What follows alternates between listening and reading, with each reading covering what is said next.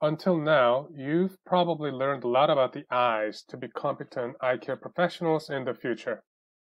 Of course, it is very important knowledge for the qualification, but you also know that the vision is not just about the eyes.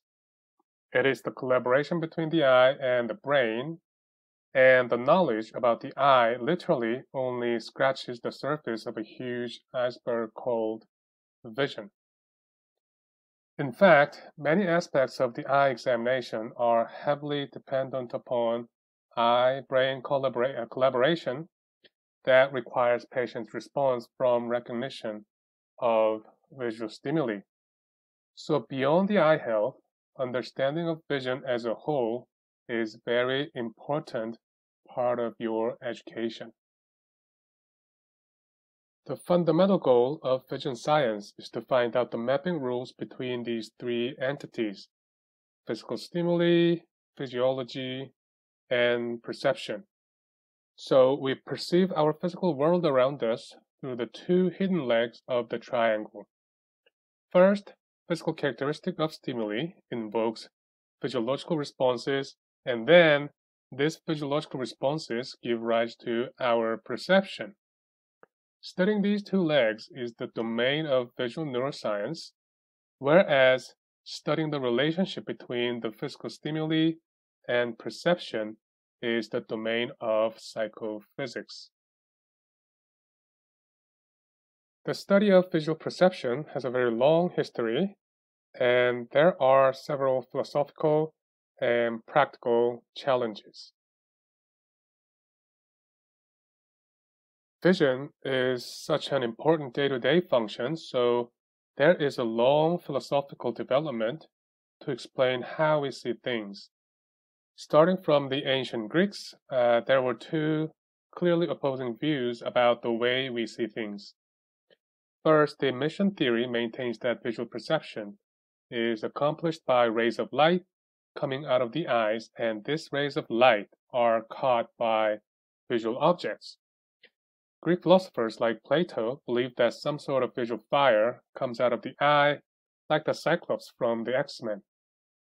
On the other hand, philosophers from the other school of thought, such as Aristotle, supported the intromission theory, and he believed that vision is achieved by some copy or miniature version of an object called idola entering the eyes. Later, an Egyptian philosopher named Ptolemy held the view that vision goes both ways. The rays once going out of the eye form a cone with the vertex being within the eye and the base defining the visual field. The rays then conveyed outside information back to the observer's intellect about the distance and orientation of surfaces. Now, this is 21st century, and we think we should know better than those literally ancient people, but in 2002, a team of psychologists conducted a research asking university students about the way we see things, and what they found was very interesting, to say the least. When they are asked whether something goes out of the eyes in the process of seeing, 33%, one-third of the students said yes to the emission theory of vision. Moreover, when they were asked to choose among in, out, or both, 24 to 33% of them chose one of the two emission answers. Among those, 77% of them thought that the eye's output aided vision, and about 60% of them thought it was necessary. So this simple survey showed that regardless of the level of standard education, the misconception about how we see things is still quite prevalent and persistent, and it can be seen as an example evidence to indicate how studying visual perception can be challenging. In fact, there are bigger problems when studying visual perception, and one of the famous problems is called a mind-body problem. Do you know what the Turing test is? Yeah, I know what the Turing test is. It's when a human interacts with a computer, and if the human doesn't know they're interacting with a computer, the test is passed. And what does a pass tell us? That the computer has artificial intelligence. Are you building an AI?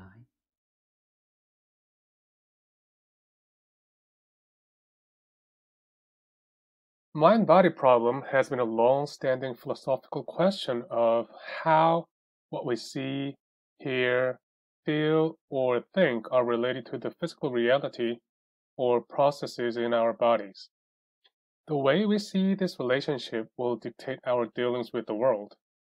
Roughly speaking, dualism sees mind and body as two separate entities, whereas monism sees only one of them as real. So in the previous clip from the movie called Ex Machina, the idea that we can create an intelligence indistinguishable from that of human is based on the monistic view of the world.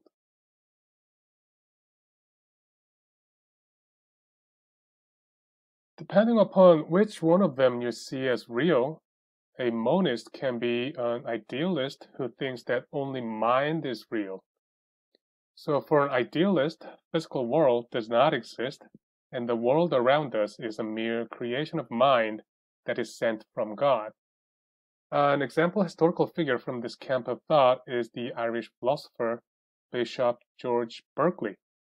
On the other hand, a materialist would think that only matter is real. A materialist would think that mind and conscious experience are just byproducts of material processes. The Russian physiologist Ivan Pavlov held this position, and this is the view held by many computer and neuroscientists of today. As opposed to a monist, a dualist would think that both mind and matter are real and two separate entities and having different relations. So this idea was first put forward by a French philosopher, René Descartes. Like other scientific ideas, there is no definitely right or wrong answers yet, and the debate between the ideas is still ongoing. Another challenge in studying vision or perception in general is about the veridicality of perception. Veridicality here means the degree to which our perceptual experience accurately represents reality. Our experience with the world is generally stable, and the ability to perceive is taken for granted. However, how much reality do our senses deliver? Do we really see what we think we see? In other words, to what extent our perception faithfully reflects all the physical reality of our surrounding? How do we know whether our perceptual experience is just not a grand illusion? So let's take a look at the next example.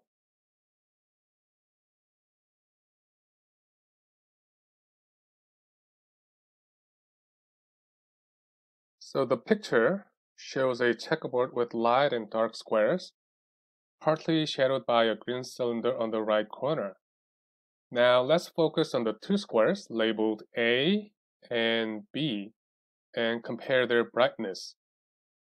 We'll probably see A as a dark square and B as a light square without a doubt. But are they really different in brightness? What if I tell you that the two squares have the same brightness or gray levels? In fact, they are indeed the same. So when this image was created, those two squares are carefully calibrated in their brightness so that their gray levels match exactly the same. If you still don't believe, then there are a number of ways to show they are indeed the same gray, or have they have the same gray, same brightness. But one way to check is to connect those two squares with the same gray strip like this. See, now do you believe that these two squares are actually the same brightness? I hope you do. I'll do this again. Right, so from this demonstration, I think I can argue that at least some of our visual experience are consequences of active creation. So sensory information obtained through our eyes is sometimes quite ambiguous. So this ambiguity of sensation is a result by the context or experience we already have. So if our perception is purely driven by the sensory input, then we would have perceived that the squares are the same gray. However, we have two other information. One is our prior knowledge that an object under shadow looks darker. And the other information is coming from the context, which is the irregular pattern of the check or the checkerboard. So these two top-down information override the sensory input, so we perceive the check A darker than the check B.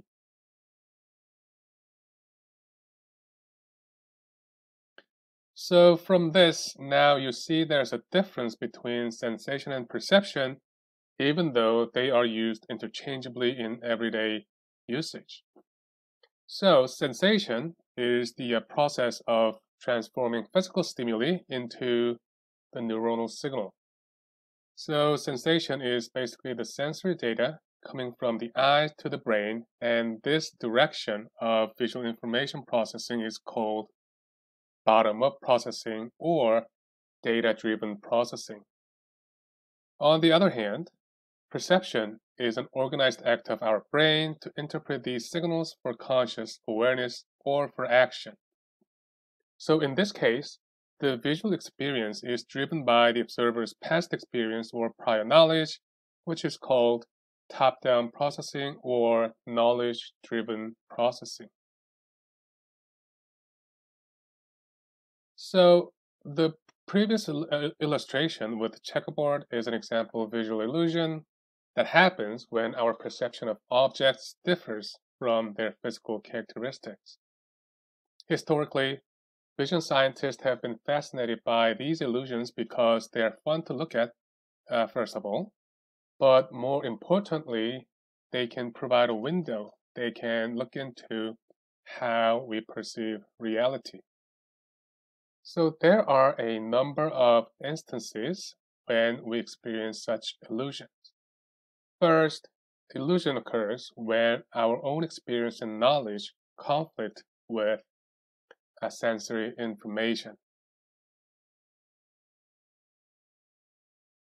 So this example illusion, called a hollow mask illusion, illustrates how our perception can be biased by our prior knowledge, ignoring the incoming sensory information. In this illusion, we see the face of the famous comedian Charlie Chaplin slowly rotating outside in first, then inside out, where the inside is concave and the outside the mask is convex.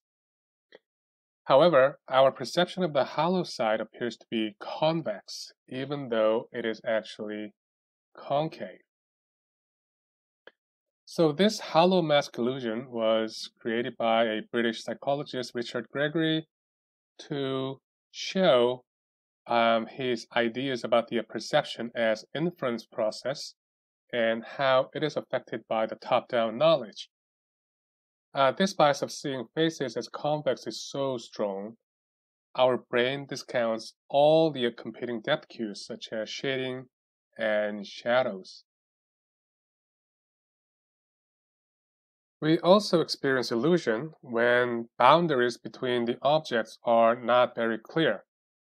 When there exist multiple ambiguous sensory signals competing each other for perceptual processing, our brain likes to choose only one interpretation at a time.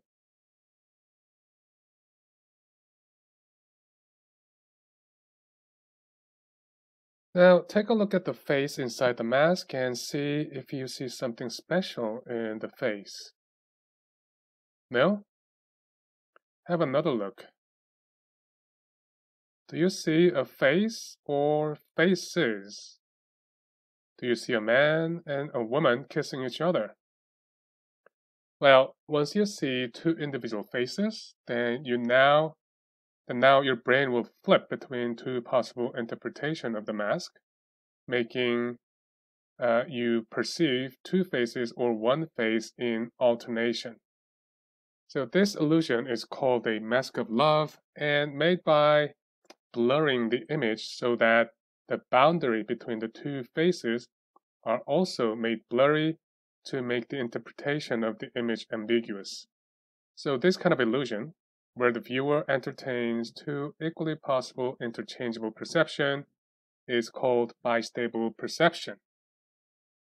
So for the people who still struggle to see two faces, here is a bonus image zoomed in on to focus on the faces and removing the distracting masks. In addition, the contour of the male face on the right is highlighted with a pink neon color. If you still don't see two faces, then I can only apologize. Sorry. Another instance of illusion occurs when things are upside down. When things are upside down, then details are lost. So I think you can recognize whose face this is, even when it is upside down, right? But is it really the same face you think you know? See, I told you. It is not the same US president as we have recognized. In fact, the original image was photoshopped so that his mouth and eyes are upside down. However, these details get lost when the image is upside down. By the way, by the time of this recording, I heard a news that he's got tested positive for coronavirus. I feel sorry for him and wish he is recovered by the time you see this slide. Finally, we experience illusion when our eyes get tired from looking at things for a long time.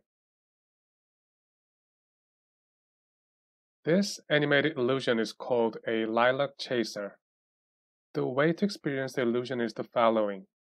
So do not move your eyes and fixate your gaze to the small cross in the middle. What's happening here first is that a gap is running around the circle in a clockwise direction. When you stare at the cross about 5 seconds or so, then you'll notice a green dot appears running around in place of the gap. If you stare at the cross a bit longer, then now you will notice that only the green dot is left, running around in the gray background, with all the pink dots disappear into the background. In fact, this is a special illusion resulting from the multiple visual phenomena. First, there is a motion illusion called Phi phenomenon, where there is actually no real motion. What's actually happening is just the dots disappearing and reappearing in a very fast sequence. When they are fast enough, we experience the optical illusion of continuous motion.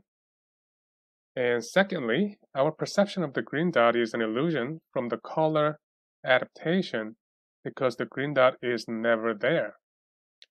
It is just an afterimage emerging after the red sensitive cells in the retina gets tired after the prolonged view of the red dots. Now the complementary green sensitive cells gets relatively sensitive to overtake the gray gap as if a green stimulus had been presented. Well, you will get to learn more about this next trimester in color vision. Finally, the disappearance of the pink dots is explained by what's called Troxler's fading, where static stimulus away from the fixation gets fade away and disappear when we do not move our eyes to refresh the scene. Finally, more difficult challenge in studying perception is that perception is fundamentally to solve an inverse problem, which boils down to this question. Given the effect, determine the cause. This is called a forward problem, which is typically easier than the inverse problem, as there exists single effect per cause. On the other hand, the inverse problem is much more difficult to solve because an effect can map onto many different causes. Like two sides of the same coin, every inverse problem has a corresponding forward problem. Many scientific questions are typically forward problems to measure the effect given the cause. As a simple example, let's say that you are looking at a stick lying around you like this, and you want to determine the size of the retinal projection of the stick given the viewing distance. So that is the retinal projection. In this case, regardless of the sizes or orientations of the stick, it is not very difficult to calculate the size of the corresponding retinal projection because the answer maps onto a single solution.